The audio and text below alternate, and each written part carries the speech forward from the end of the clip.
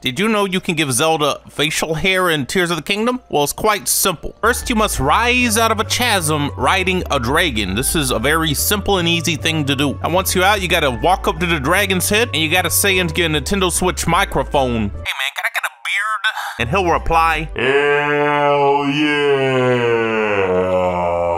And then you must jump off the dragon and go to the center of this little spiral thing right here. Collect all the Silent Princess Peaches around this hole, and then drop a diamond in the center like this. And once your diamond is in the hole, you must run over to this shrine over here and enter it. And once you have entered this shrine, you must immediately exit the shrine and you will see that your diamond has been collected as payment. Now save the game.